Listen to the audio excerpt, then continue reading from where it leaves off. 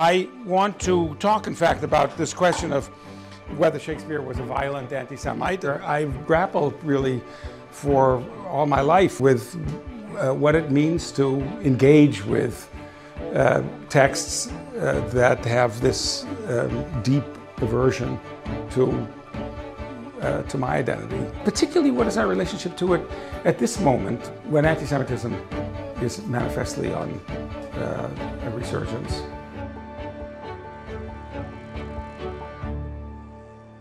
Introduce our esteemed guest, Professor Stephen Greenblatt. He's a university professor at Harvard, which is, the highest honor bestowed upon a faculty. It's a big deal. And correct me if I'm wrong here, you were born in Newton, went to Newton Public Schools. That's right. Yale College class of 64. Yeah, correct. PhD in 68. I'm not stalking you, I promise. But he's a scholar of Shakespeare. There's a book on Shakespeare right there. And it's funny because Shmuley was telling me about this too. And I knew this a little bit from my mother. My mother, Tamar, really likes talking about famous people who are violently anti-Semitic. And Shakespeare was one of them, apparently. Correct me if I'm wrong here? We have the expert. I'm thinking. Am I wrong here? I'll give you Talmud. He'll tell you Shakespeare. I'll be talking about it a little bit, so we'll see. Wonderful. You'll find an anti-Semite. So I was going to say, but... Newton Public Schools, then Yale, then you were a professor at Berkeley for like 28 years. That's right. And then came to MIT. I came to Harvard. You didn't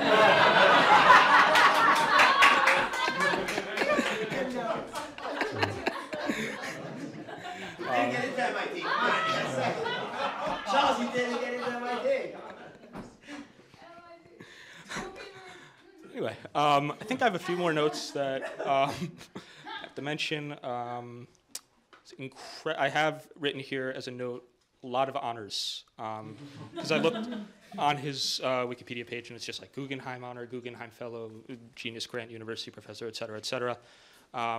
Started an entire new wave of type of way to think about literary. I'm not a humanities person. Also, I'm very bad at reading is tough for me. English is hard for me, so I might be misspeaking here. But started a whole new wave of type of literary criticism that's spread to other English departments throughout the country. And now he gets to talk to us, which is wonderful. And I'm really looking forward to that. So, Professor Greenblatt. Thank you very much. I don't think I need this because I have. Thank you so much, Charles. I think I'm mic'd, so I don't really need to have. So let me join in thanking Aaron and Ilana for your hosting us this evening. And thank you to Toby and Shmuley. Thank you all. Thank you for the gracious introduction and all of you for being here. I want to talk, in fact, about this question of whether Shakespeare was a violent anti-Semite. I mean that, and to, in a more general sense, to try to think about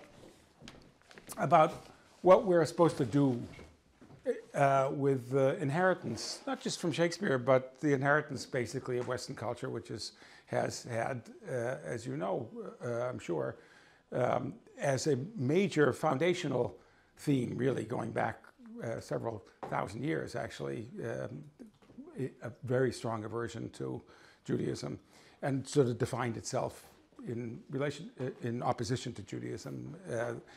So, insofar as one is sensitive to the culture that we live in, whether it's Bach or Shakespeare, or you like novels by Trollope or whatever, you actually constantly, or Dickens, you constantly encounter various tropes of anti-Semitism, some violent, some less violent, some merely locally obnoxious. And there is a question that I don't have actually a clear answer to, but since I'm a Shakespearean and teach Shakespeare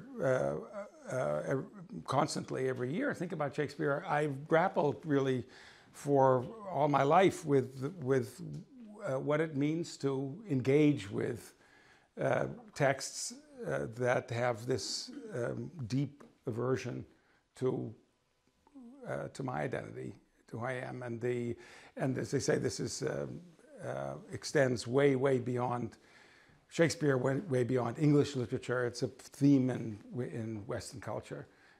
We inherited. So, is there something that I you were pointing. I didn't know if I could see if I need this. Your decision is perfect. Don't worry. If you want to check it. I have I actually was making a funny gesture, and I thought there's got to be something. I have a handout for you. Is there enough for everybody? Should be enough for everybody, so it'll come back. I want to start just by talking about a place in 2014. I was invited to be the keynote speaker at the first, and actually probably thanks to me, the last Iranian Shakespeare conference in Tehran. There was a sort of internal argument in Tehran about whether I could and should be invited. It was resolved, but only on the day, actually, that eventually I was in Berlin and flew to Iran, but I only got the visa the very day I was supposed to fly out. So it was going back and forth until that point. And I had an exceedingly interesting time, and in many ways a thrilling time. It's a fascinating country, and it was exciting to be there. And when I came back, when I was there, my host, the one who wanted me to be there, was whispering to me, "That's the government spy there, and that's the government spy there," and so on. In the audience, but there was also, it was a complicated world. When I came back, I made the actually serious blunder of writing an essay about it and publishing it in the New York Review. And I showed it actually to an Iranian friend and others, and they said no, it was fine. It was it was very complimentary about the wonderful people I met, the students I met, and authentically complimentary. I loved the students at the university I talked to, but it was about the fact that I gave a talk about Shakespeare, entirely about Shakespeare, never got, as it were, out of the beyond 1614, as it were, but it was about how Shakespeare wrote what he wrote with unusual frankness about the world he lived in, and avoided being sent to jail or having his ears cut off, because it was a ruthlessly repressive society with absolutely no freedom of speech and no public sphere comparable to anything that we understand. Actually, I didn't say, but it was a world far, far closer to contemporary Iran than it is to, let's say, whatever, Northern California. And and that was, without saying it, that was the burden of my talk. And then the questions that were asked were very charged. Do I think that Shakespeare believed there was any way out of the oppressive regime that he lived in, and so forth? All of the questions were, again, completely about Shakespeare plays, but we all understood what we were talking about. Anyway, I wrote a piece which I shouldn't have written, but saying how interesting, sophisticated, smart, and subtle the students were, and also with a little bit of irony, but compliments about the country and so forth. But the piece, unfortunately, not so much for me, but for my Iranian host, the one who wanted me to come, was put immediately on the digital site of the New York Review, which I hadn't anticipated, not on the print thing. And that meant it instantly went viral. And it provoked an extravagantly hostile response from the people who didn't want me to be invited in the first place. And so they launched a kind of, to call it a fatwa would be a little extravagant, but very unpleasant. I had to call the FBI. I had to speak to, there were a lot of things about how my family, as well as I, would pay for my perfidy and so forth, and I was a Mossad agent, blah, blah, blah. So I give you a sample of what I produced in them. This is from something called Press TV Iran, which is which we say the Breitbart of Iran, of the Islamist world. Zionists have changed their names when they migrate to a Western country. They might be blonde, etc. Their names would be Smith, Cohen, etc. I felt like writing and saying, well, you have the right idea, but the Cohen part is a little bit off. You must not trust Western universities, because many of them, I would say about 90% are Zionists. They have top positions at universities. I even dare to say that the university is administered by Zionists, the 98%. So before letting them into Iran, find out about Mr. Cohen from Harvard, as an example. Okay.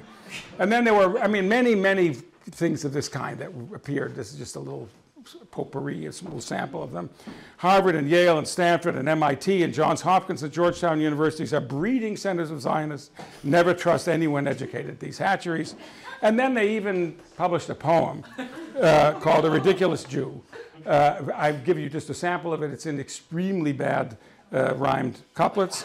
A casual look at, but I couldn't write such a thing in Farsi, so I should give them sort of credit. A casual look at Greenblatt can reveal him as a man with one dimension and aggressive zeal, a wolf, a thing like a mouse, a snake in the grass, whose inner evil and venom come out, alas. A hollow man remaining faithful to his blasphemous root. That gets sort of interesting in terms of what is going on here. Fond of nothing but spying, a great lover of loot, envious to see how progressive Iran has become. Yeah, right. Ungrateful to their hospitality and kind welcome. And then this interesting move, Shakespeare sketched figures like him with magnificence. Shylock the bloodthirsty and the merchant of Venice. Yet Shylock was far better than Greenblatt, who was not only ugly but superficial and flat. Okay. So I actually have a reasonably thick skin, and I wasn't particularly nettled by this, so I thought the verse was very bad. But I was interested in the, not altogether surprised, but interested in the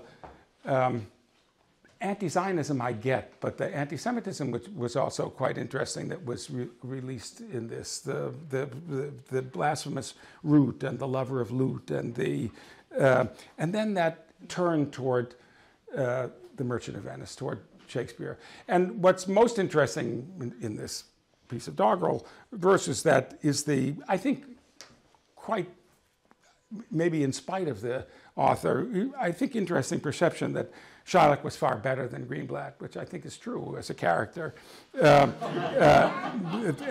that the contrast is not only ugliness, but something about Shylock not being flat in the way that this person imagines me to be. But the idea of, and that gets us to the question that Charles raised about what are we to make of the Merchant of Venice? What are we to make of complicated, rich, not pieces of vulgar stuff like this, but complicated, interesting things like the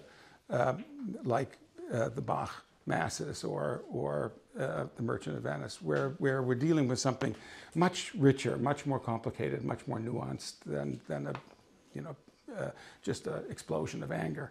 So let's jump back to get a sense of what's going on in the Merchant of Venice. And then I won't go on too long because I really do want to open this up and have a conversation with you about this. But just to take a historical, just to put things in context, this is a minister in the Church of England, Thomas Beard, writing in a book called The Theatre of God's Judgments, 1597, which is probably the year that Shakespeare wrote Merchant of Venice, 1597. In our English chronicles are recorded many histories of the malicious practices of Jews against Christians in hatred of Christ Jesus our Savior, whom they in contempt call our crucified God. That sounds so contemptuous, but anyway. And especially this devilish practice was most frequent amongst them here in England, as in Germany, France, and other places where they were suffered to inhabit, namely, every year to steal some Christian man's child from the parents on Good Friday to crucify him in despite of Christ and the Christian religion. So this is Thomas Beard's version of the blood libel, a charge over which many Jews were killed, but not actually for quite a while in England, and not for quite a while in England because the Jews were expelled from England in 1290 entirely. The entire community was expelled from the country. It was the first mass expulsion of Jews in European, in fact, of any ethnicity, I think, in European history. But the fantasy is still alive and kicking in 1597 that Jews kill Christian children at least once a year. Usually it's associated with Pesach. So Likewise, I give you as a third passage, actually quite interesting play by Shakespeare's contemporary, exact contemporary, Christopher Marlowe, a play written a little bit before Merchant of Venice. Marlowe, probably in about a decade before The Merchant of Venice was written. This is from a play called The Jew of Malta, and the villainous anti-hero, the Jew Barabbas, says, "As for myself, I walk abroad o' nights and kill sick people groaning under walls. Sometimes I go about and poison wells." So that's also, again, that's a very charged accusation already, again, from the 14th century, from the time of the Black Death. The Jews were poisoning wells. "Being young, I studied physic and began to practice first upon the Italian. There I enriched the priests with burials. After that, I was an engineer. And in the wars twixt France and Germany, under pretense of helping Charles V, slew friend and enemy with my stratagems. Then after that, I was a usurer, and with extorting, cousining, and forfeiting, and tricks belonging unto brokery, I filled the jails with bankrupts in a year, and with young orphans planted hospitals, and so forth and so on." So that's England in the late 16th century. They're not talking about Jews that they know. There are no Jews in England, and to speak of them, were a handful of conversos, Moranos, but it has a little of the quality of the big bad wolf. I mean, Jews haven't been around for several centuries, but it's deeper than the big bad wolf in the sense that it's the way in which, in a profound way, Christian culture for a very long time. These are nasty versions of the way in which Christian culture tried to understand itself in relation to the Jews.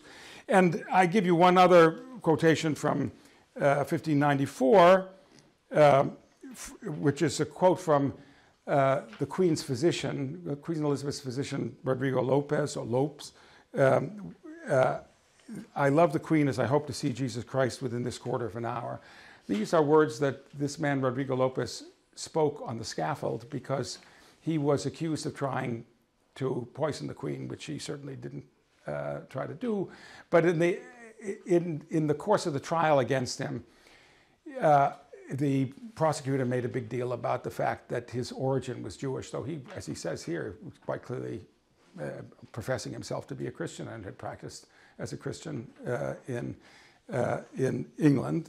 He came originally from Lisbon, was a converso, probably not a Marano, probably actually a serious Christian. And when he said these words on the scaffold, the entire crowd around the scaffold burst into laughter when they were about to see him executed. That they thought this was ironic. He was being ironic, that no Jew would say such a thing, that he loved the Queen as I hope to see Jesus Christ within a quarter of an hour. They thought it was a joke. All right. I give you one other background quotation, which is from much earlier in the century.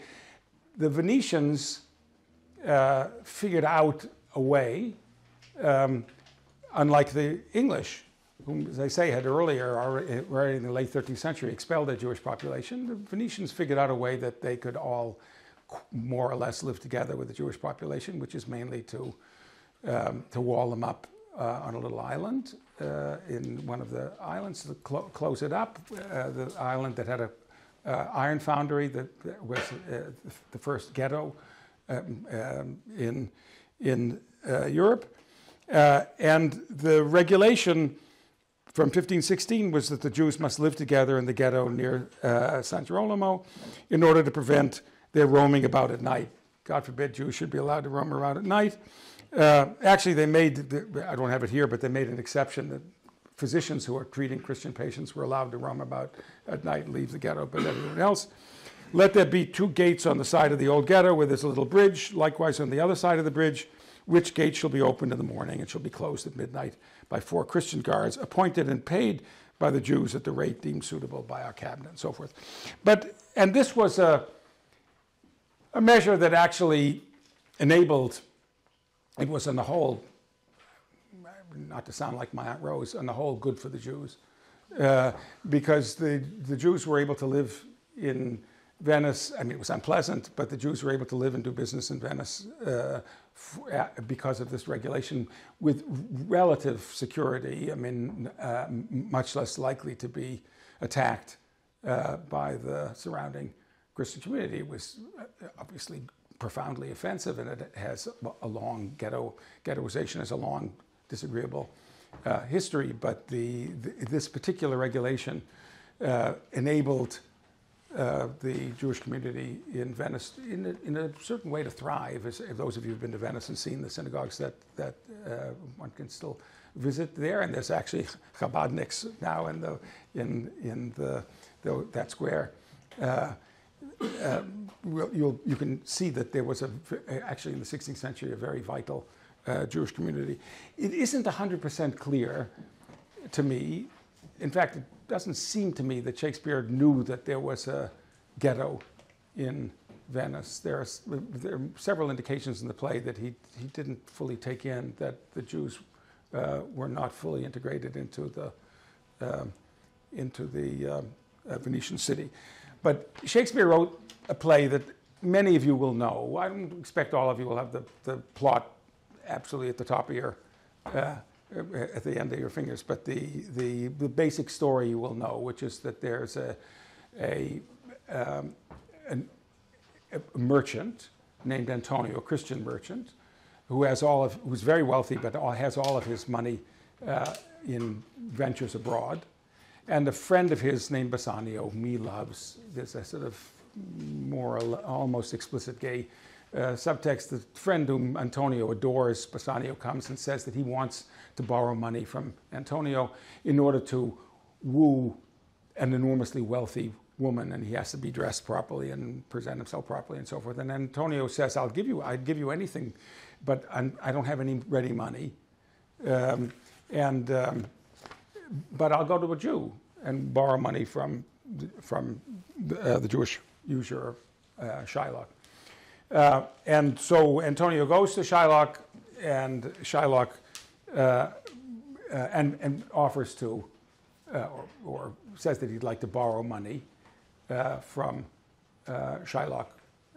And Shylock responds as follows in my sixth passage here. Signor Antonio, many a time and oft in the Rialto is the bridge where commercial life centered in Venice. Many a time and oft in the Rialto you have rated me, attacked me, criticized me about my monies and my usances. Still have I borne it with a patient shrug, for sufferance is the badge of all our tribe. You call me misbeliever, cutthroat dog, and spit upon my Jewish gabardine, and all for use of that which is mine own. Well then, it now appears you need my help. Go to then. You come to me and you say, Shylock, we would have monies. You say so, you that did void your room upon my beard and foot me, as you spurn a stranger cur over your threshold. Monies is your suit. What should I say to you? Should I not say, hath a dog money? Is it possible a cur can lend 3,000 ducats? Or shall I bend low and in a bondman's key, with bated breath and whispering humbleness, say this? Oh, fair sir, you spit upon me Wednesday last. You spurned me such a day. Another time you called me dog. And for these courtesies, I'll lend you thus much monies? And Antonio replies, as you can see, I must like to call thee so again.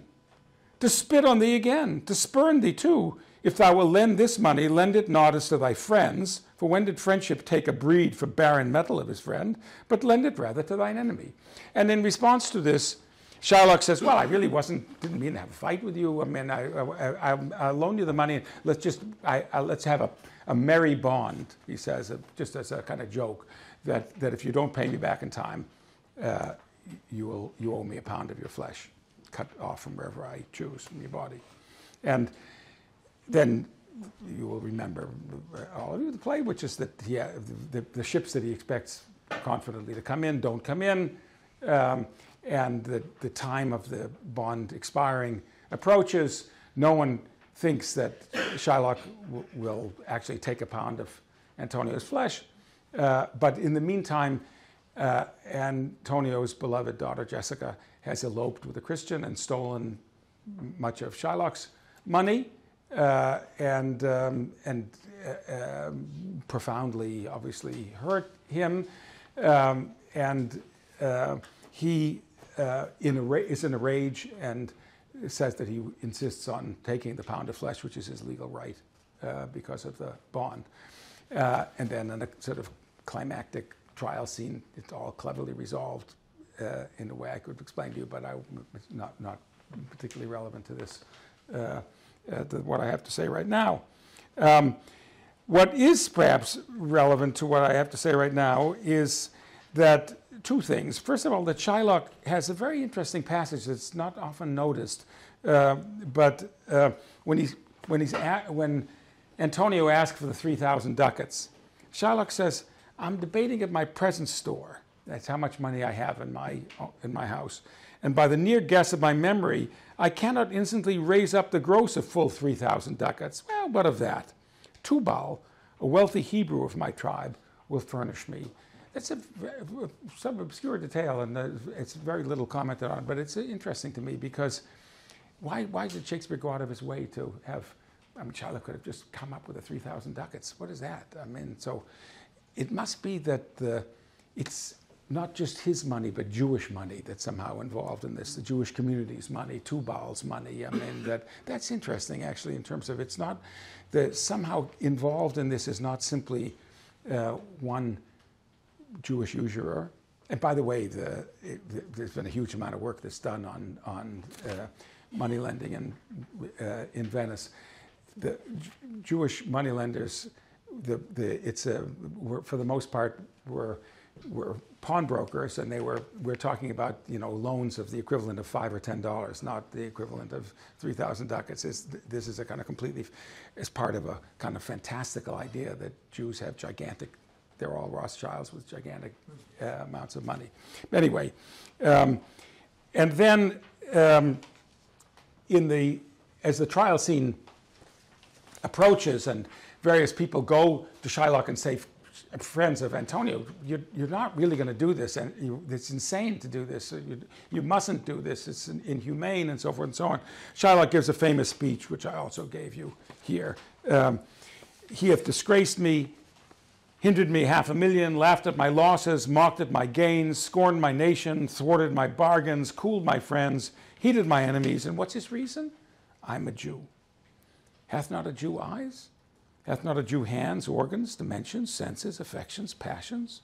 Fed with the same food, hurt with the same weapons, subject to the same diseases, healed by the same means, warmed and cooled by the same winter and summer as a Christian is? If you prick us, do we not bleed? If you tickle us, do we not laugh? If you poison us, do we not die? And if you wrong us, shall we not revenge? If we're like you in the rest, we'll resemble you in that. If a Jew wrong a Christian, what's his humility? Revenge. If a Christian wrong a Jew, what should his sufferance be by Christian example? Why revenge? The villainy you teach me, I will execute, and it shall go hard, but I will better the instruction." So that is Shylock's intention, but he wants to do this. He wants to do his.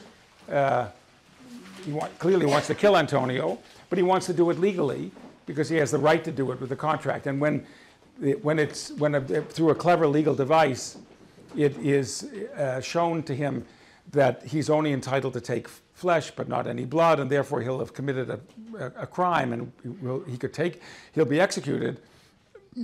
He agrees as you may remember, to convert as part of a plea bargain. He agrees to convert to Christianity and give all of his money to his daughter and her Christian husband, keeping a little bit during his own lifetime. And he disappears from the fifth act of the play. All right, so the question is, and it's a question that it's a wonderful play that I ask myself a lot, is what does it matter that Shylock is not simply a kind of pasteboard villain twirling his mustaches and prancing around the stage? What is it? What are we to do with the fact? What is the interest, and how do we process the fact that this play is whether it's violently anti-Semitic, because it actually doesn't wind up killing Shylock, it winds up just converting him, which from a Christian point of view is a gift, not a punishment. So in that sense, it's not, I mean, there are plenty of plays.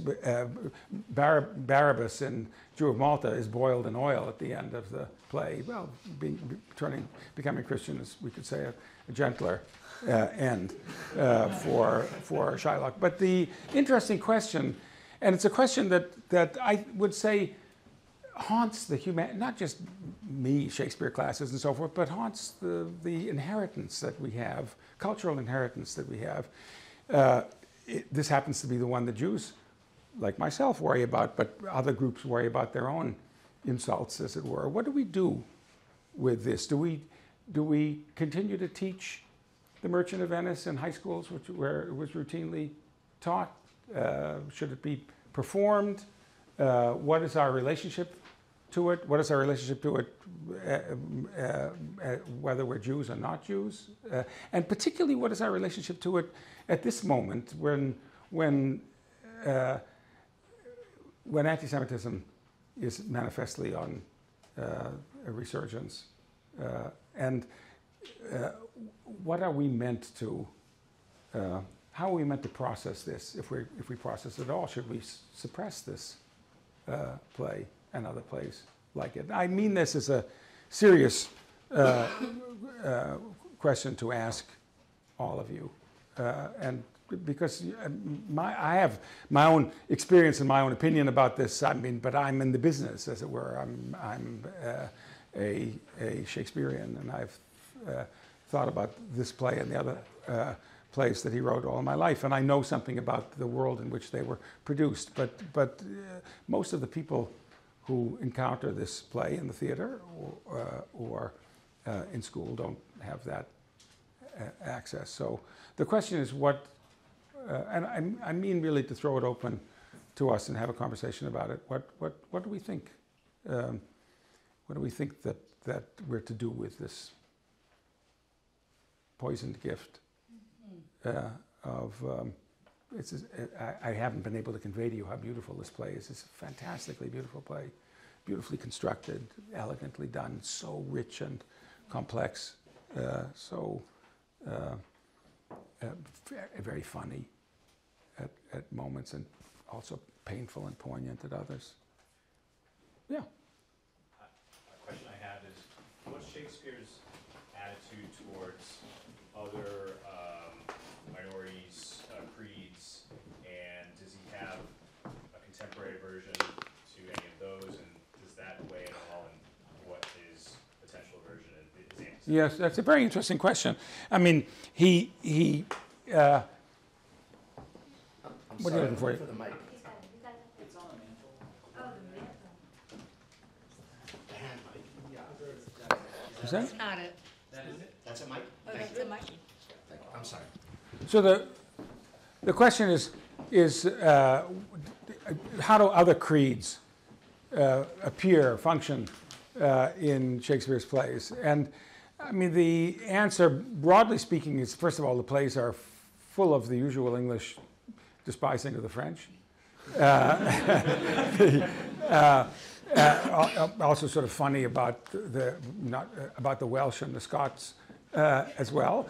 The plays, I could have given this talk about Othello and Titus Andronicus, two plays in which there are fascinating but extremely disturbing black characters. So yes, there are other groups. Cultures define themselves by who they're not as well as by whom they are. So Shakespeare is does not preach universal love with the exception of the Jews. He has sort of the usual more nuanced account that we all have about.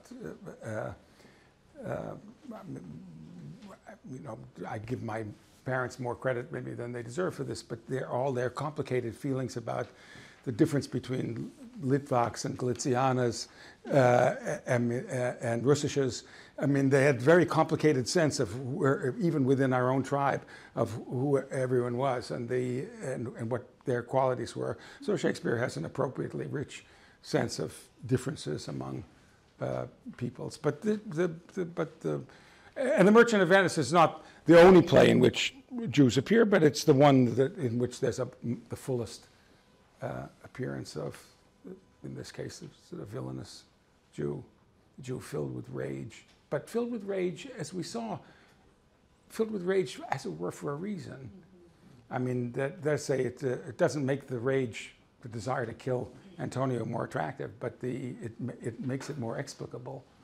That Shakespeare gives him a quite, I think, remarkable account of why he feels this way about Antonio. Yeah. So I'm really curious as you're teaching this. So we're just going to ask you to raise your hand and we'll pass it to you guys. I'm very curious as you're teaching this. I noticed you gave us so much important context, historical context, sort of cultural context, which is very helpful in kind of reorientation. And yet I think about what does that do for a level of accountability when we're reading it? Yeah. And so if I were to come back to The Merchant of Venice, having not read it for several years, without the context, I think I may have been more appalled, right? But with the context, it feels like, oh, of course he was writing out of his time. And so I worry it mitigates the accountability. So I'm curious how you weigh those two when you're teaching. Yeah, no, I mean, you speak directly to, as it were, my life, in the sense that I'm in the position in which, because of whom I'm teaching and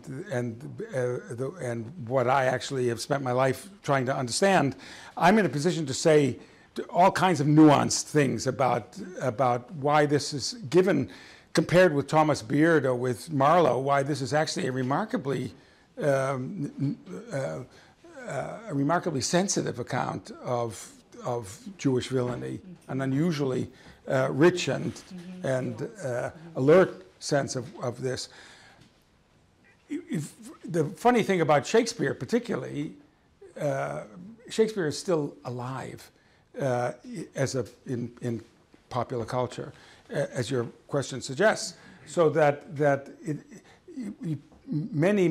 most people who encounter Shakespeare don't encounter him if they would in my classroom, let's say, or if they watched the MOOC that I once made on this, but encounter him in a high school classroom or in the theater, and more or less, sort of in whatever production they see. Some are much more nuanced than other productions. And I have a Swedish friend, a theater friend, who actually did a sociological experiment of a questionnaire for a Swedish production of Merchant of Venice before and after the play, asking people what their opinions of Jews were, and not surprisingly, their opinions of Jews went down after they saw the play. So I mean that isn't so startling. I mean because precisely it's very hard to qualify these things or explain these things. And I have the last passage on here that I gave you is a or two last passages, rather curious footnote to. Almost nothing survives of a personal kind from Shakespeare's career. People didn't collect information of this kind and save it. But there are a group of letters from 1598 from Stratford neighbors of Shakespeare's. He knew the Quineys all his life and the Sturleys. Shakespeare came from Stratford-upon-Avon in Warwickshire. So Adrian Quiney writes to Richard Quiney in October 1598, if you bargain, I gave you in the original spelling, but if you bargain with William Shakespeare or recover money therefore, bring your money home. And then later in the month, Richard Quiney writes to Shakespeare, to my loving good friend and countryman, Mr. William Shakespeare, who shall friend me much in helping me out of all the debts I owe in London, I thank God and much quiet my mind. And then Abraham Sturley writes to Richard Quiney the next month, our countryman, Mr. William Shakespeare, would procure us money, which I will like of, as I shall hear when, where, and how. What's the point? Shakespeare was a moneylender. Shakespeare was loaning money at interest. Shakespeare is Shylock. And this is 1598. This is probably the year after he wrote Merchant of Venice. Merchant of Venice is being performed at this point. So what does that mean? What do we do with that? Shakespeare is, there are no Jews in England loaning money or not loaning money in 1598, but William Shakespeare of Stratford had made money in the theater, and he's in the business of money lending. And people are writing back and forth to each other saying, let's see what we can get from Shakespeare, let's see how much he's going to charge us for the money. So that, we could say, helps to explain why Shakespeare gives a rather unusually complicated account of Shylock, even though it's also an anti-Semitic or anti-Jewish account. And it's not quite clear that it's not clear that Shakespeare thought that about Semites as a category, though it's possible. In fact, that's why I put the last passage here. There's a moment in the trial scene in Act 4 of The Merchant of Venice in which a character who's the judge, or is dressed up as the judge, comes in and looks around the courtroom and says, which is the merchant here and which is the Jew? They're not, that's either, well, we don't know because there's no record of how it was performed. Either they're indistinguishable, and there was, the company was not actually depicting Shylock with a big nose and a red wig, or it was meant to arouse laughter, that the judge maybe was nearsighted and couldn't see who was the obvious Jew and who was the, we don't know, but that's a very strange line, which is the merchant here and which is the Jew. It allows, as usual with Shakespeare, more than one interpretation depending on how the actors want to do it. But yeah, please. You want to pass it? Yeah. Here, I'll pass it down to you. Thank you. Here you go. Sorry.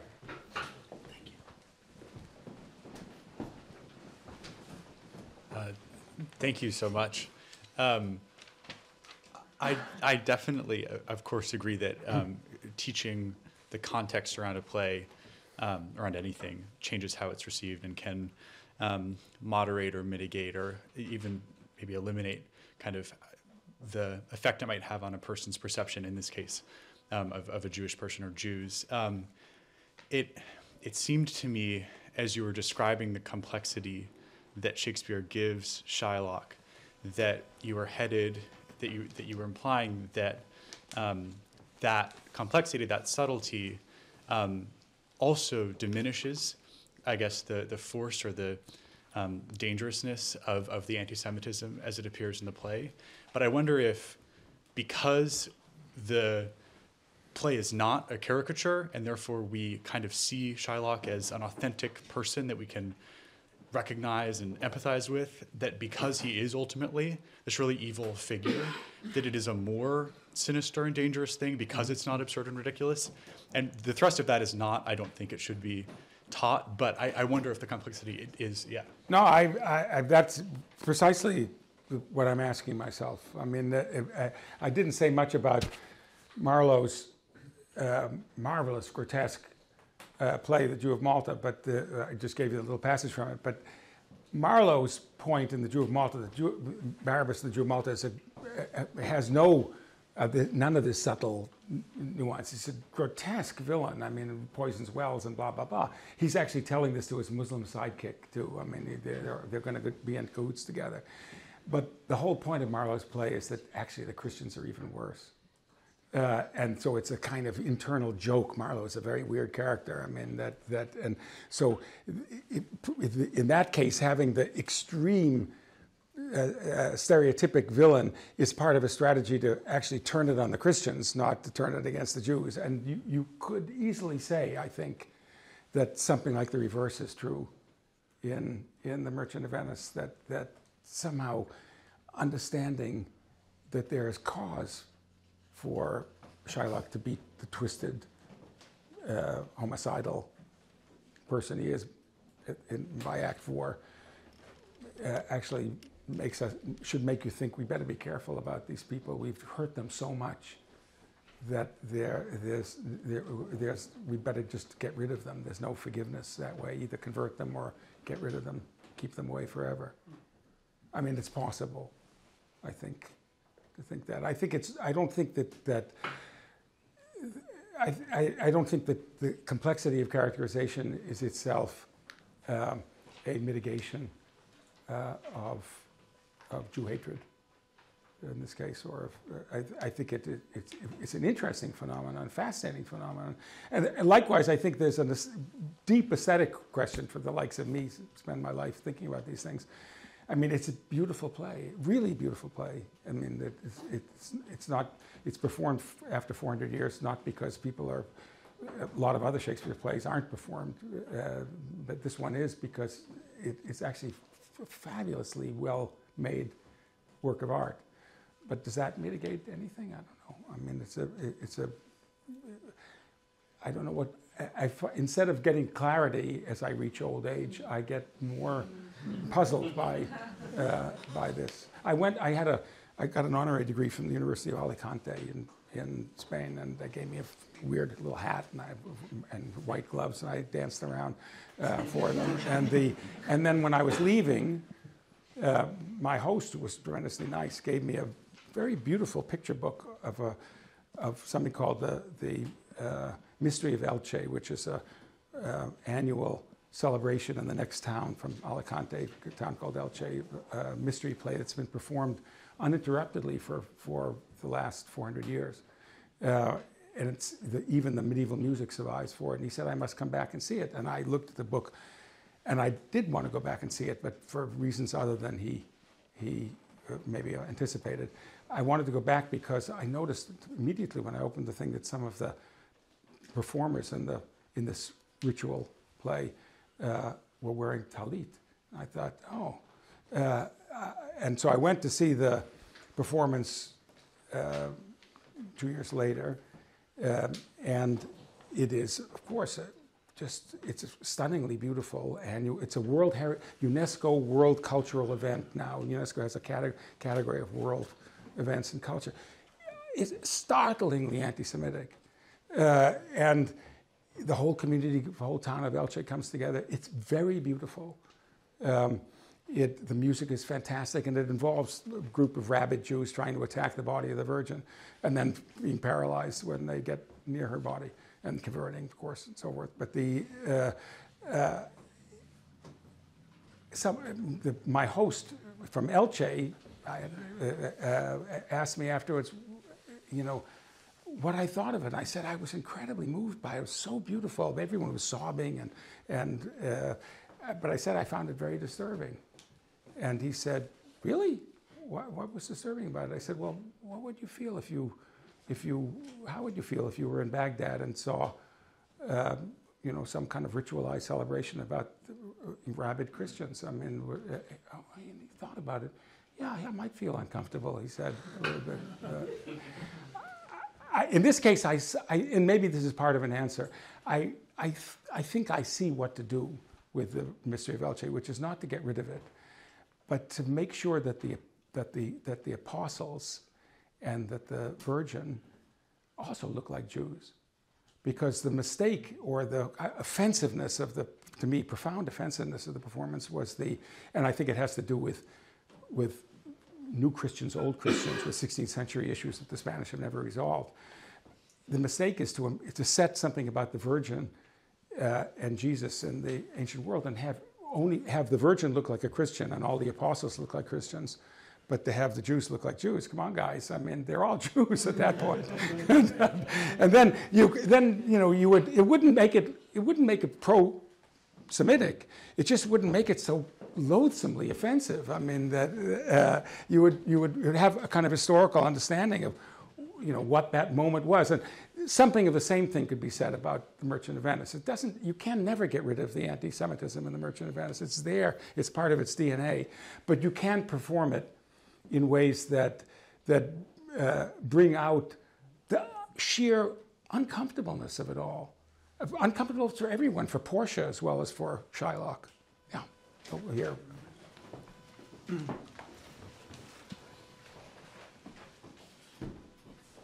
It seems to me that plays such as The Merchant of Venice are performed regularly and they're admired.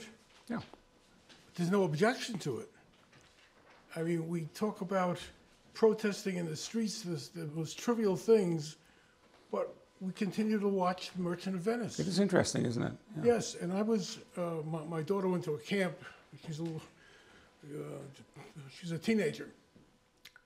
And the attendees were almost all children of New York City people, and most of them were Jews.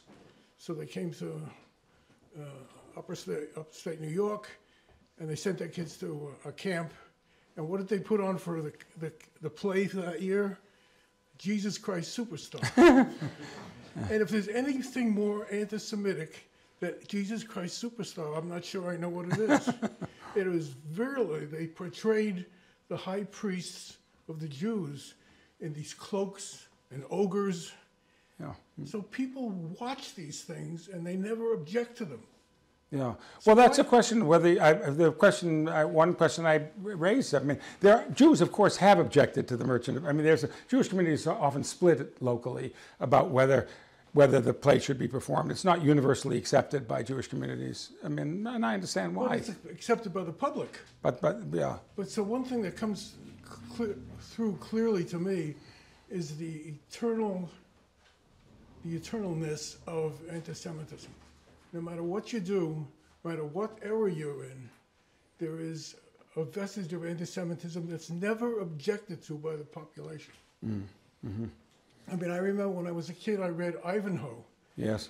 Scott. Yeah. And of course, there's Rebecca and her father, whose name I don't remember, but they were not really maligned, but they were certainly set aside. Yes. And Ivanhoe wouldn't dream of befriending her or romancing her. And that was another dash of anti-Semitism. It's everywhere, and it's been that way my whole life. Yes. And I'm sure yours. Yes. And it doesn't go away. And whether you argue about the Merchant of Venice and Shylock, and it's going to be here. Yes. When we're long gone. No, I mean that we could take this in either take your remark in either direction. I mean, one would be to say, well, you could throw up your hands in despair about this and say that it's just, as they say, it's part of the constitutive nature of the culture, or you can. It's a funny thing to say, but I remember reading the play for the first time, I think at Yale as an undergraduate, and feeling, oh my goodness, I mean, that feeling what the play was telling me, but at the same time, I can't fully explain this, but feeling empowered, feeling I'm not unstrung by this. I can own this thing. I don't mean that I accept its account. I'm a Jew. I mean, that hath not a Jew eyes. I mean, that I see what I see. But I'm not victimized by this. I'll own this thing. I will understand this. I will make this mine, not in the sense of accepting its values, but I don't have to be. Now, I'm not sure I could still feel this way, but I remember vividly feeling a kind of, I'm not sure, as I say, I can fully account for the feeling, but I'm not going to run away from this. I'm not going to only work on things more comfortable for me. This can be my field. I remember hearing my teacher. I went to did work after Yale in Cambridge University in England, and I remember this very brilliant old biddy named Muriel Bradbook saying, "There are people who study Shakespeare whose grandparents didn't even speak English." Yeah, like mine. I mean, but I had a kind of "fuck you" feeling about it. I mean, that is to say, I didn't feel that I was on the wrong side of this, and that's partly the mood of the '60s and '70s. I mean that I just I didn't want to feel victimized by Western culture. That I'm always sort of walking with this as a burden. I feel, on the contrary, I possess this thing. And that doesn't mean I endorse it, and even accepting it is not quite right. But I don't want it erased. I want to understand it. I want to enjoy what I can enjoy from it. I want to know why it took this form. Fight it? Well, what would it mean to fight it? Is the question. What does it mean to fight this? To say don't do it anymore? Well, To point out the negative aspects. Well, of the point out, of course, yes, that I do as a teacher, but that doesn't, as your remark suggested, that doesn't do away with the work. The work exists. If the people who go to see the Al Pacino version of this very good movie of it aren't actually taking a course on Shakespeare. They're just seeing this movie.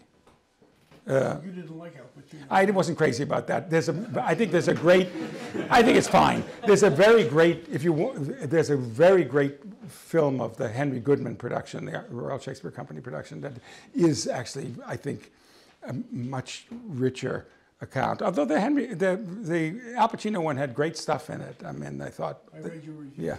The Al Pacino one had I think it was Jeremy Irons maybe playing Antonio, and I thought he was tremendous. I thought Al Pacino was, as usual, a little over the top. But I'm going to pass the mic back. Thank you so much for coming to speak to us. I guess to something that you spoke about, like most of our of American exposure to Shakespeare comes early on, right? Like in the kind of K through 12 education system. And so not everyone gets access to the kind of context, to the kind of explanation that you give to us, that you might give to your students. And so, without answering the question of whether or not we should accept kind of the anti-Semitism that's present here and how we should couch it, how are you thinking about how we should be teaching Shakespeare, how we should be teaching how to teach Shakespeare in the kind of younger years context where most Americans, unlike, like Confederate monuments, right, where they can put up a plaque and if you go see the monument, you have to see the plaque, people can get access to this on their own or with teachers that are under-supported, under-resourced. So what is the solution in your mind? yeah, there's no magic solution, but it's a wonderful question. And I mentioned in passing that I've done a MOOC about Othello and the Merchant of Venice, about meant for high school teachers to try to doesn't have to be a super complicated account, but to give a reasonable account of what the cultural setting for this is, and also not to excuse it, but actually on the contrary to say there are serious consequences to this kind to this long tradition. I mean, you have to understand where this winds up. I mean, as well, it's not just to understand,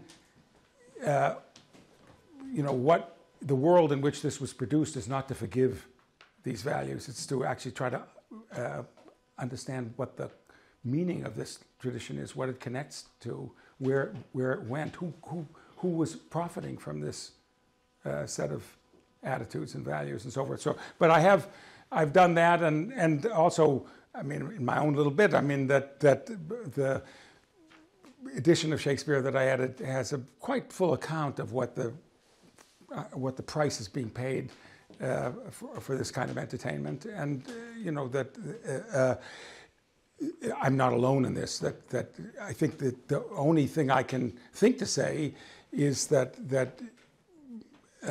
the more teachers understand the material that they're dealing with, the less toxic it's likely to be in the classroom. But there's always going to be a certain amount of toxicity.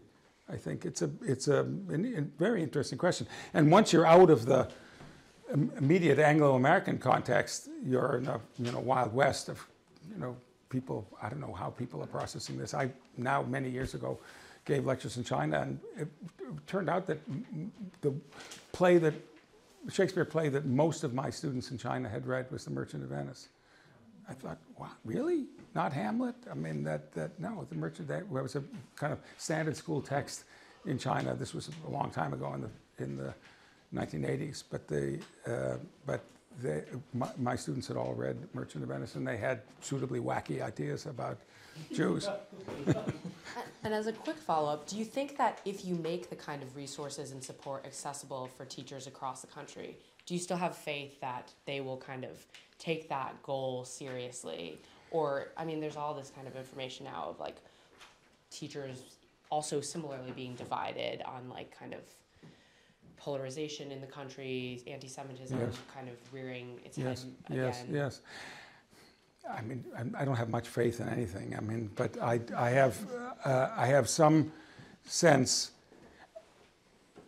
would I have imagined that would I ever really have imagined that an ex-president who actually has a real political career would sit down with a Holocaust denier for dinner? No, it just seems inconceivable to me. I mean, unbelievable. So I don't know where any of that stuff is going in our culture. I totally agree that the anti-Semitism that we thought had disappeared, or that a nail had been driven into the coffin, is around now. That's completely weird. I mean, but it goes with a lot of other disturbing stuff that floats around. So I don't imagine it's going to go away.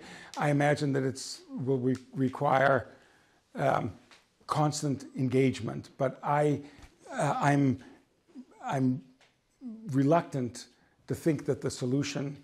I hate personally the impulse to try to clean it all up and get rid of all of this stuff. I mean, you don't actually, for reasons that you've already articulated, that is not focused on Jews for the most part. Anti-Semitic stuff, you started to do that, you get rid of most of English literature. But the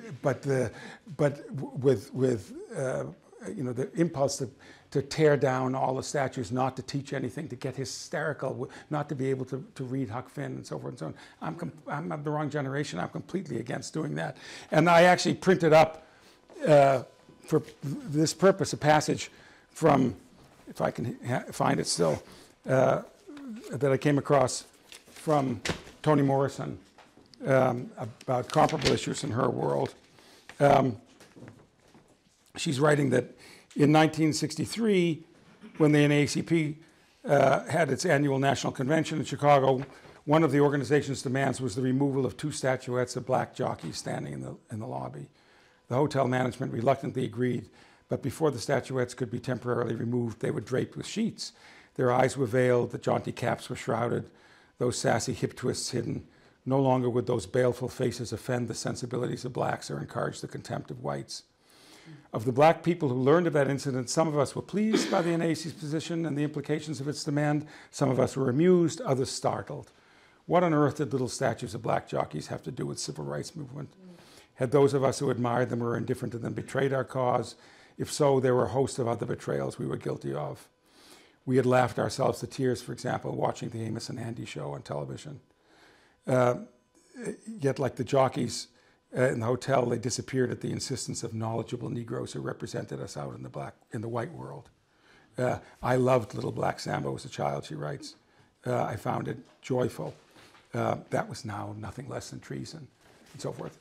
I mean, I'm with Toni Morrison on this one. I think it's, we go down the wrong place if we think that the way to deal with these things is just to get rid of them. I understand why the black jockeys, which you still see around, are so disgusting and offensive.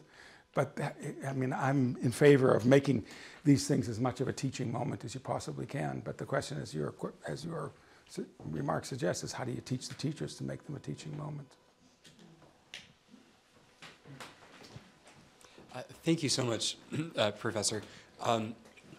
Last year, I heard about actually what was going to be a planned local performance in the area of Bach's St. John Passion, which is a magnificent piece. It's also highly anti-Semitic, and I think you alluded to Barabbas.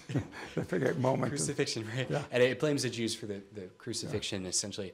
And I was more offended by the cancellation of this and by the implicit suggestion that Jews who might come would not be able to take the offensiveness of the content or appreciate the masterfulness of the art itself.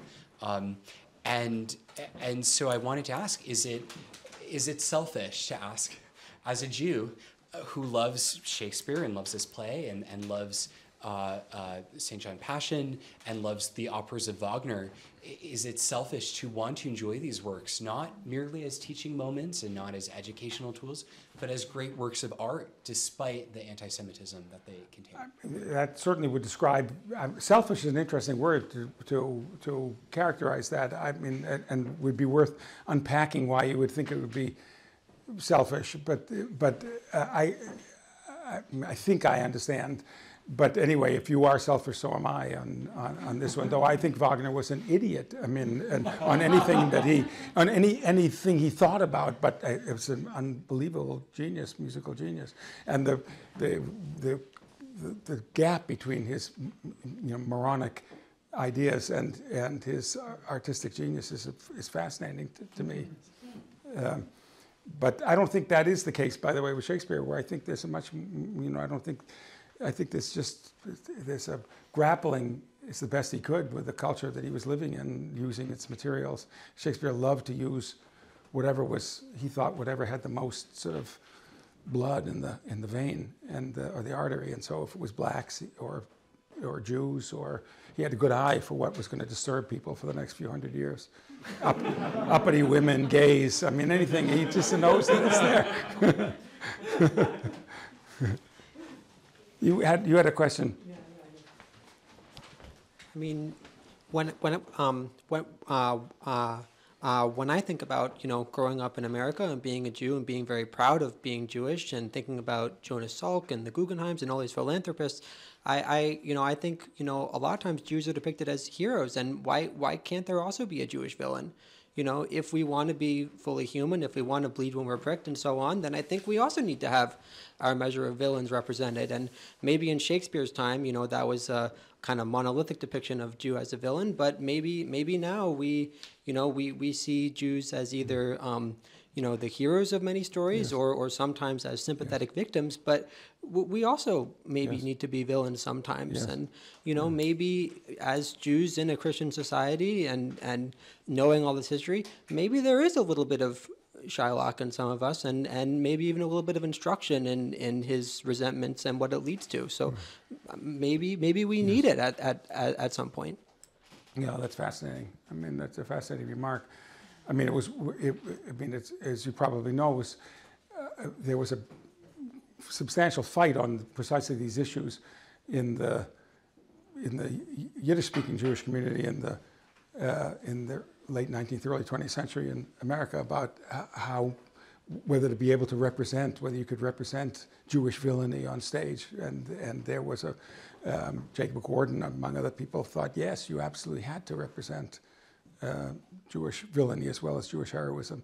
In the case of Shakespeare, by the way, and as I didn't say, but probably relevant, a lot of what is going on, it's not in relation to real Jews in his case, but a lot of what's going on has to do with, of course, the extraordinary problem of the fact that their heroes are all Jews. They happen to be called Christians, but I mean that they knew. In some sense, they knew perfectly well that Jesus was, because he's called a rabbi in the New Testament, and they had this problem that they had this whole pantheon of absolute heroes, and they needed to sort of figure out how to differentiate them from the very thing that they were, and the results are unpleasant. I mean, but it has to do. There's a curious way in which it's not. I say that because, as you probably know, Dickens, when he was criticized for Fagin, was a loathsome anti-Semitic stereotype. He tried to make up for it by writing another novel with a good Jew, but the good Jew is a sort of tedious character, not the least bit interesting. I mean, Fagin is really exciting as a character, and it's very hard to depict Jewish heroism. I think easier to depict Jewish villainy, but in a fictional world.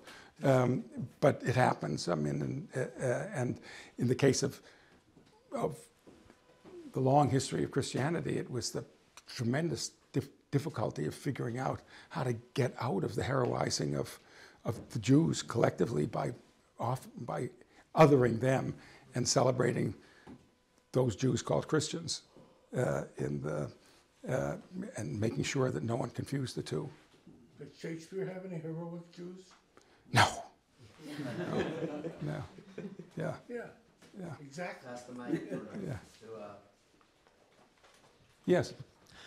Yes, something I wonder about. What do the most thoughtful productions of The Merchant of Venice that you've seen do with this character? How do they present them? Is he very like visibly meant to embody a Jewish figure? Is he more like the others, and how do they navigate it? One thing that's almost always done now, it's become a kind of trope in productions of the play, is not with Shylock, but with his daughter. Shylock disappears at the end of Act 4. He says he agrees to convert, and then he says it's a very remarkable end of the thing. He says, I'm not feeling well. He has to leave the court just as he's feeling sick. And he doesn't appear again in Act 5. So the general, and Shakespeare doesn't explain what happened to him.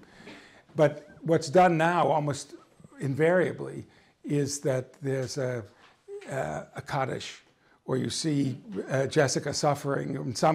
There's no evidence for it in the text, but that Jessica feels, terrible about what's happened to her father, and she's, often it's accompanied by some vague sense that she isn't being fully accepted into the Venetian world, Christian world that she's entered. So that the play, most productions now suggest in some way or other a little difficulty in the fantasy of absorption. The play means, as I say, as I said, in a kind of weird way, means to be generous, because it's not, after all, saying we can't absorb Jews. We just have to become Christians, and then we're not going to worry about this anymore.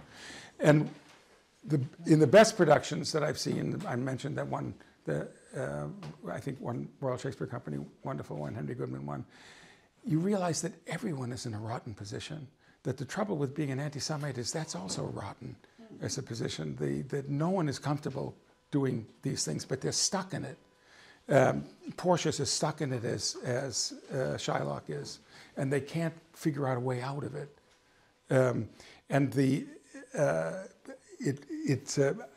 I think actually, from my way of thinking, the most successful way of dealing with it, as opposed to trying to whitewash it.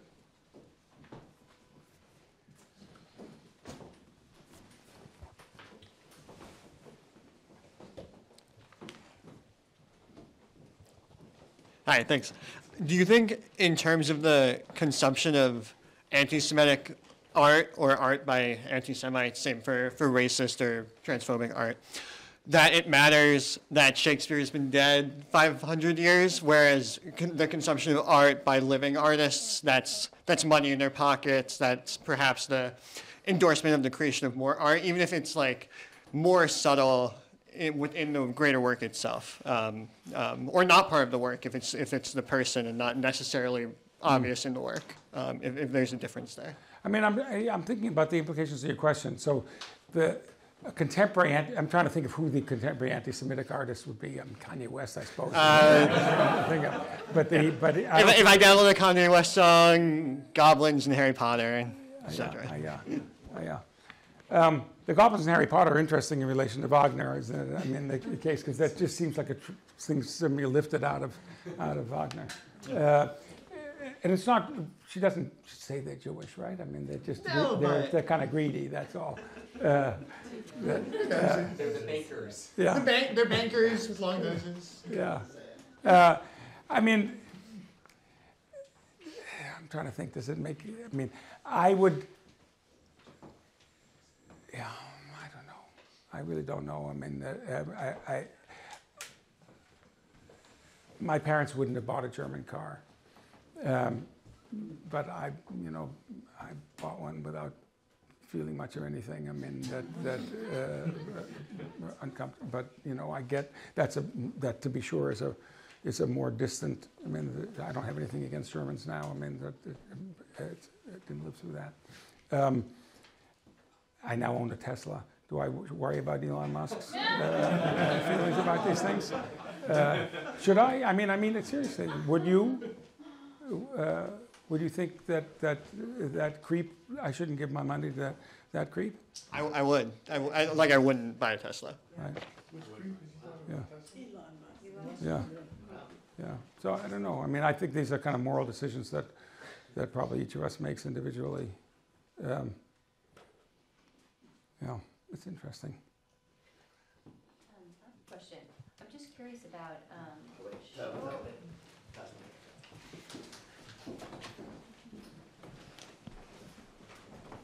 So at what point is it found that Shakespeare was a moneylender?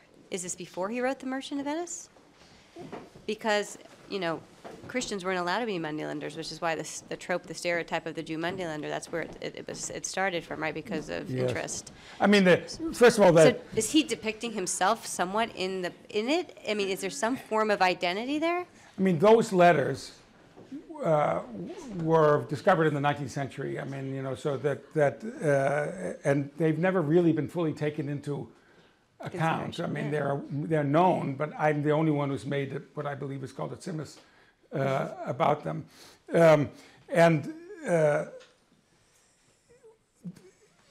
People lent money all the time. Right. I mean, it's absurd to think that people weren't loaning money at interest.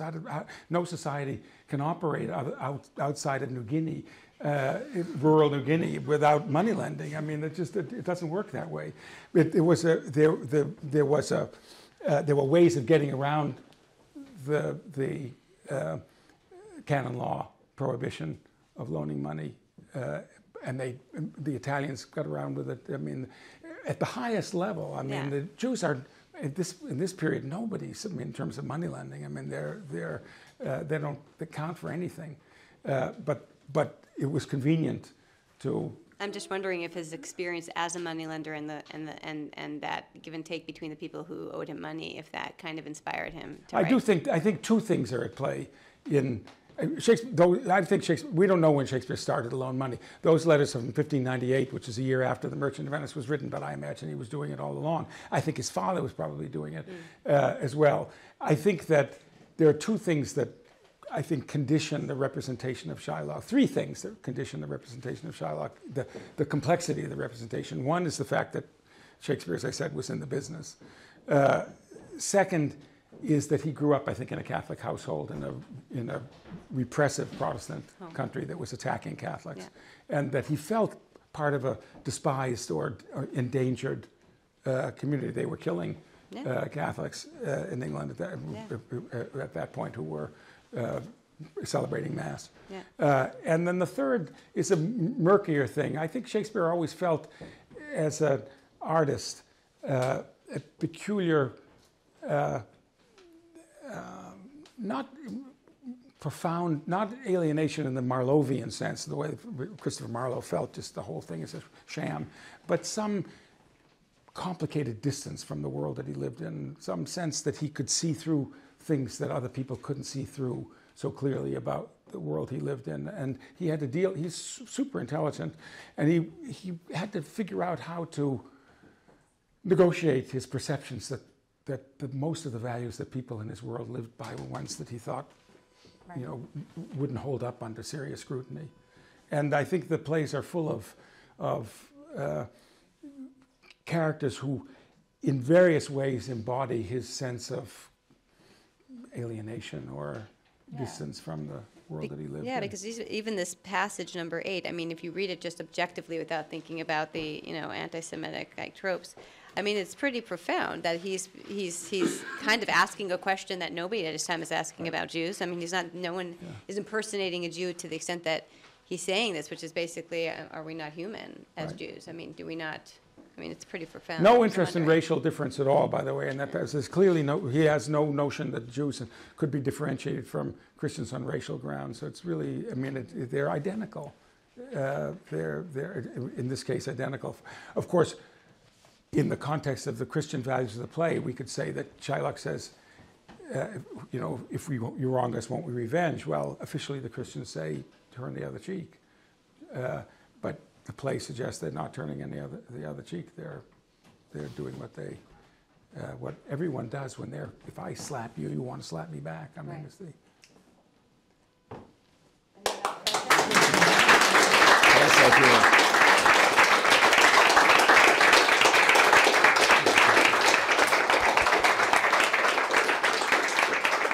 So, I'm going to just hold you for a few moments. If you need to leave, you can walk out. Well, I'm used to people walking out in the middle of my talks. Don't get offended in the slightest. We have had your cars towed, so if you need your car, you'll have to come back. And the hourly rate goes up by 20%. So I want to thank God for giving us all this opportunity of getting together here tonight. My name is Shmuley Hecht, and I'm married to Toby Hecht, and Toby is the director of Shabtai. I am one of the founders of the organization in 1996. Today, God has been very good to us. We're here after 25 years of an organization in the home of two of our alums, Aaron and Ilana, who spent time at Yale. And I'm looking around the room and I see people like Mark and Catherine who have been away from New Haven now. It's got to be 18 years because your oldest is 18 and the bris was in New Haven. So, and we have, of course, alumni of Yale from, I should note, it was class of 65, but he did Yale in 3 years, so he left in 64, is that right? That's right, you're way on top of it.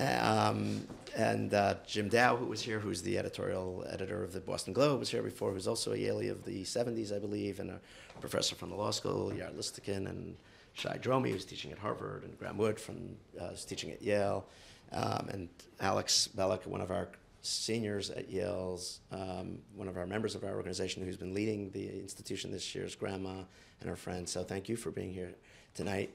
And then, of course, the more recent alumni, there's about 7 or 8 or 10 of us that have gone through Yale College that are here. It's just absolutely wonderful, including Angie, who's in from California. So odd things bring people to Boston. It's not a Red Sox game, although I believe that you and I once had a interesting interaction about Red Sox tickets with Leslie Epstein when his son was running. It's about 15 years ago. I didn't come to the game, but I think I got you the tickets. Yeah. I think you took my seats to the Red Sox game. Anyway, thank you. It's very special because we're here. And so I want to thank all of you who attended. And I want to thank, of course, those of you who invited your friends. Shabtai, there's not much mystery to it. There seems to be more mystery than there is. It's fairly simple. It's a conversation. It started in New Haven. It's growing, as you can see. And the only way to foster this type of conversation with special people like Professor Stephen Greenblatt is by inviting your friends, poking up your head and saying, what's next? Where do we do it? Who could speak? Who do we invite? And just go. It's the human interaction. So on that note, I want to speak to Professor Stephen Greenblatt because we have been corresponding for 20 years, 21 years. Ridiculous. Yeah, 21 years, and we've never met. So, yeah. And you look exactly like I thought you would. You look like a moneylender. This is great. Yeah. So I'm glad to have finally made it. So I guess there's nothing really personal about this. It's more like for the community, and Mark and Catherine, the elders in the room, I think know what I'm talking about. So I just wanted to say a few things at a personal level. So we met because in 2001, for those of you who know, Yale celebrated its tercentennial. We had an idea, which was to interview 300 of Yale's most accomplished alumni of Jewish descent. We sent the film crew around the country, and they went out and interviewed people. And so when we came to Boston, we made a few stops, and of course, Stephen Greenblatt was on the list, and we interviewed him. I didn't watch your interview until years later, or maybe a year later, 2 years later, and I started going through the hundreds of hours of film footage that was coming back from all these prominent people that had gone through the university and talked about their experience. So tonight I just want to address 2 of the things you said on that film. We haven't released the tapes yet, although we joked before about how things, we're like a vineyard. We'd like to let them age. Yeah. Stephen Schwartzman actually has been emailing me for his tape, and I figured the longer I wait, the more expensive it's going to get for Stephen Schwartzman. He actually has been calling the office already. I think he almost wakes me up at night. So that's good. We have a couple of people waiting for their tape. So, and tonight we told Professor Greenblatt it's kind of an off-the-record conversation. So I have a lot of things to say. I'm only going to say 1 or 2 of them. You told 2 very powerful stories in that 48-minute interview, and you opened up with one about how as a little child you grew up in this Bostonian, Newtonian home. Was it Newton? Yeah, Newtonian in the Boston sense of the word. Newtonian in the Bostonian term, and how you once went to the synagogue as a young child, and you were told that when the priests bless the people, the Kohanim bless the people, if you look at the face of the Kohanim, you could in your instance, you were taught that you would die. You were determined to die because you weren't supposed to look at the priest when you were being blessed, but you were a risky guy, and you had a set of nuts, and you basically said, I'm gonna try this out, and you, in the middle of the prayer, you pulled the tallis, the prayer shawl, over from away from your eyes, and you looked, and you said, I'm gonna risk my life, and nothing happened, and so you went home and said, I've been pickpocketed, is the term you used in the film. I've been pickpocketed. I survived. And so that gives you sort of an impression of what can happen to a young child who's told things about what happens to you when you do a sin, and they don't happen. Fascinating story. 46 minutes later in the film, you tell a story about going to Jerusalem with Moshe Habertal, who's a great professor at Hebrew University, teaches at NYU and at the Yale Law School, and you went because Moshe said to you, you're here, let's go to Mea Sha'arim, which is the ultra-Orthodox Hasidic neighborhood in Jerusalem, and go visit a real seminary, the Harvard, Yale, Princeton, MIT, Stanford combination of yeshivas, of ultra-Orthodox Talmudic scholarship. And you walked into a room, and there you saw hundreds of people studying texts from the 6th, 2nd, 3rd, 4th, 5th century in ancient Hebrew and Aramaic and all these multiple languages, and arguing in this deep dialectic about nuances of legal law and Jewish history and how we practice certain things. And the quote there that I remember was that you said, this was a world that was a disagreeable world, as is the world of academia, perhaps disagreeable to a world of ultra-Orthodox Jews who live in a very traditional life and seminary. And you were so fascinated by this world of learning that though your dislike didn't vanish, your contempt did. So I want to read something, because you read from Shakespeare, I want to read Stephen Greenblatt, because I never read Shakespeare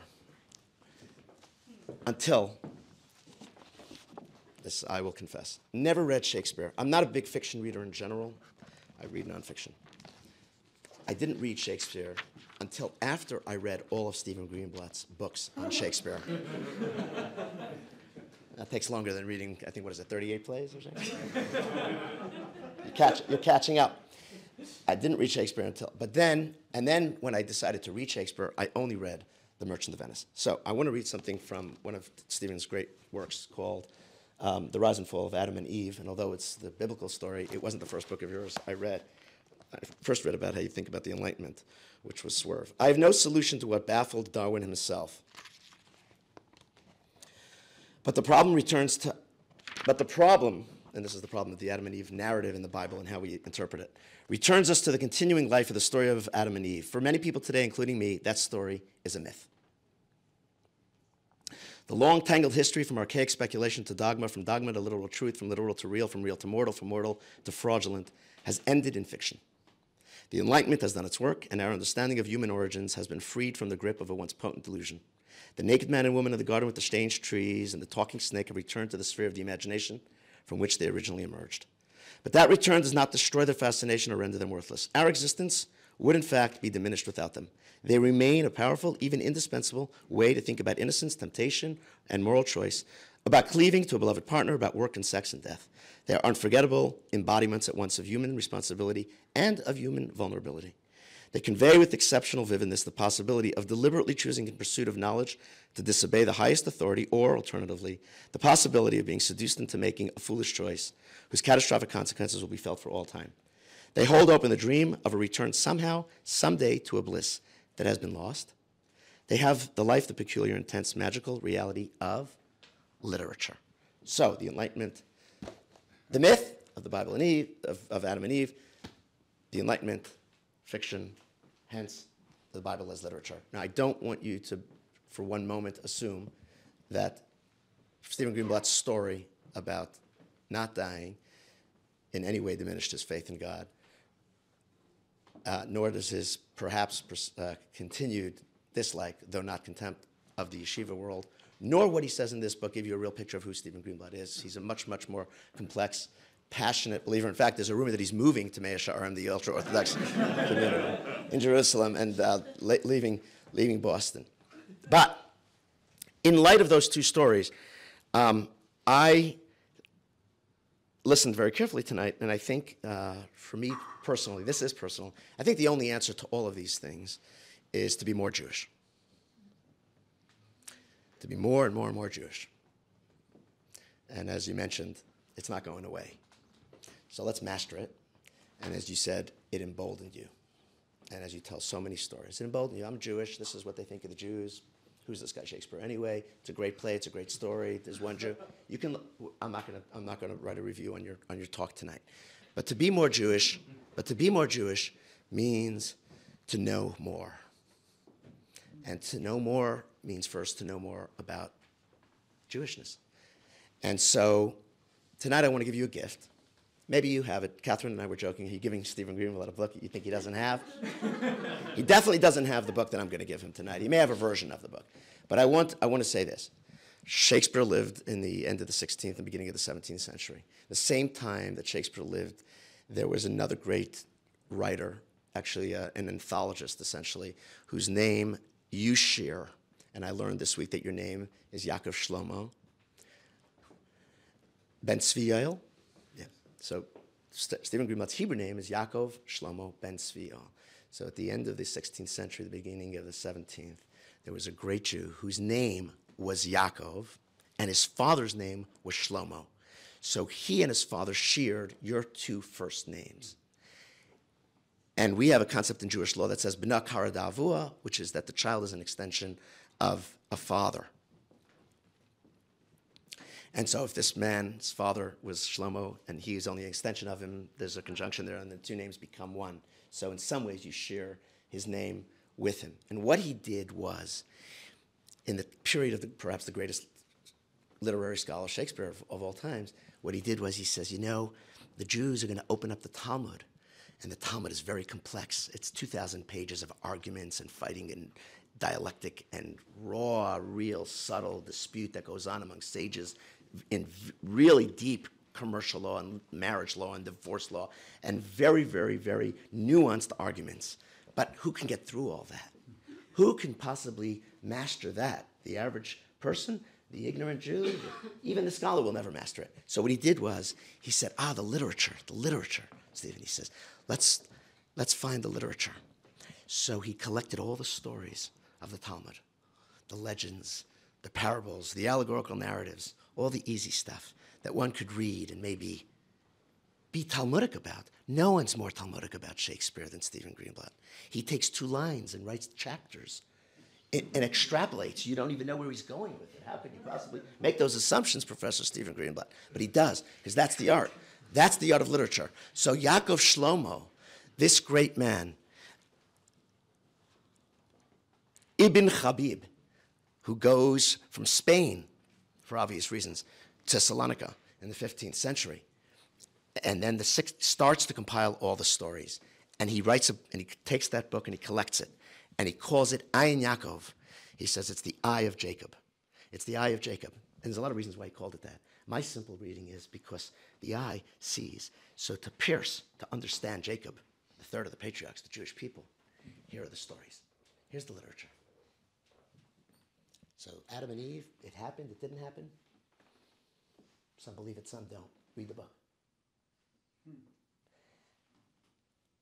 The myth, the Enlightenment has arrived, but the literature will always be there. So we take Ayin Yaakov.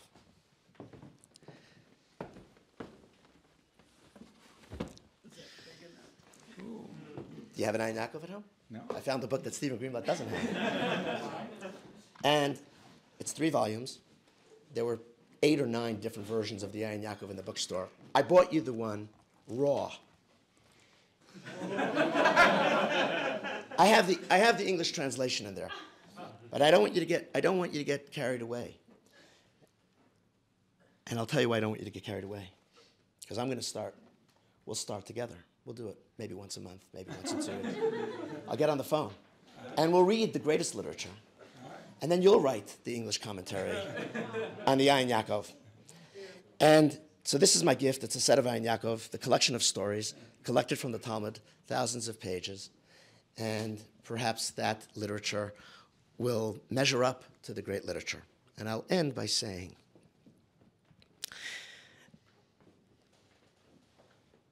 that as a little boy, you stood in the synagogue and you moved the prayer shawl away during the prayer to look up at the Kohen, because they told you something really bad would happen to you. And you made a bet with God, and you said, let me see, if if it's real or it's not real. And you said you didn't see God like they told you you would, and you didn't die, and you were pickpocketed. Well, Stephen Greenblatt, Yaakov Shloima, Ben Tzvi Yale, I did see God.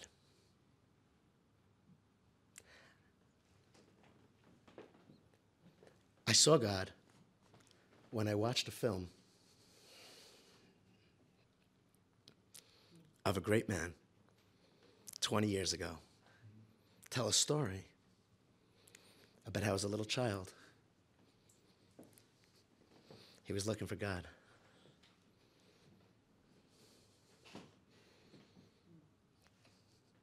Good night.